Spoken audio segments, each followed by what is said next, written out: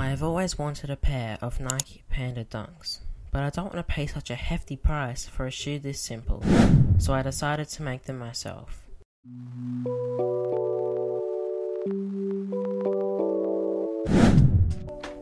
I was searching the web the other day when I found a pair of sneakers that look nearly identical to Nike's Panda Dunks. I decided to buy them.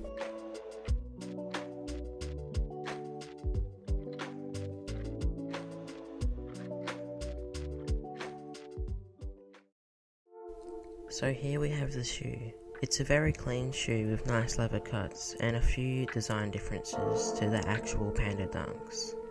Before I painted the shoe, I printed out a life-size replica of what I wanted the shoe to look like. I then used a piece of clear plastic to trace over the logo to then cut out and create a template of. Using the same photo, I cut out the logo and placed it on my shoe to see roughly where I will draw on the logo. We used a marker to draw dots around where we would want our final logo to be painted on, so we know it will look good at the end.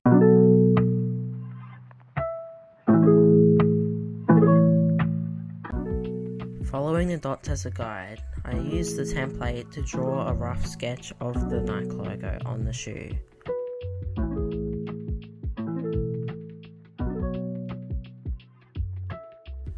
Using black acrylic paint, I filled in the outline of the Nike logo.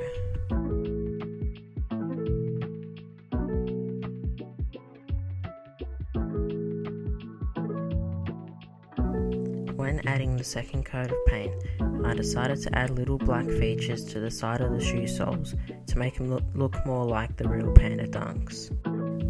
Lastly, I added a thin coat of lacquer on top of the logo to make sure that the paint doesn't wear off in future use. I repeated these steps on each shoe.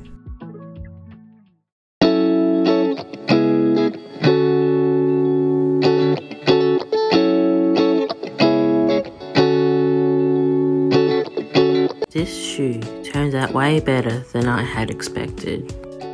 It looks just like the Nike Dunk Lows, and it was really easy to make. The soles aren't perfect, but they're not really going to be seen anyway. The only part of the shoe that doesn't look like the real one is the backs. Like if you want me to include it in part 2.